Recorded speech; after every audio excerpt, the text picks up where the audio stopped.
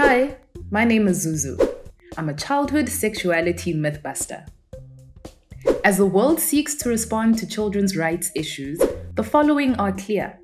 Childhood does not equate to immaturity.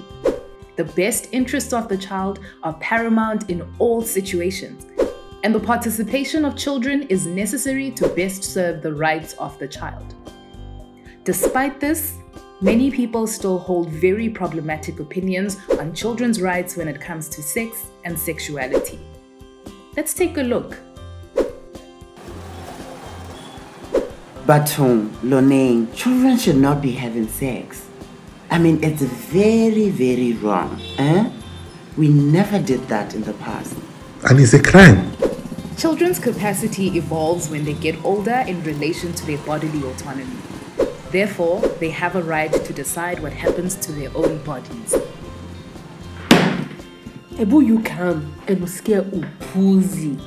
Hey, imagine the department wants us to teach these kids about sex. Guy, that will only encourage them to go and have more sex, imagine. Comprehensive sexuality education actually empowers children and safeguards them against unintended sexual consequences, including rape, sexually transmitted illnesses, and unwanted pregnancies.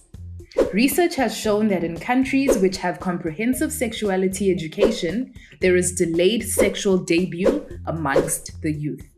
Bosiarti, making contraceptives available to children will only encourage them to participate in sexual activity and make them more susceptible to sexual immorality.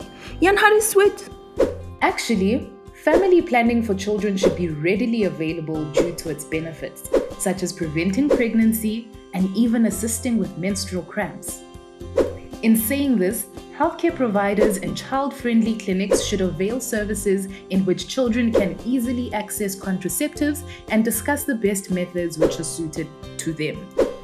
We call on all stakeholders to work together to create an enabling environment where African adolescent children are entitled to have agency to make informed decisions about their health and lives, have access to sexual and reproductive health and information services, and access to comprehensive sexuality education.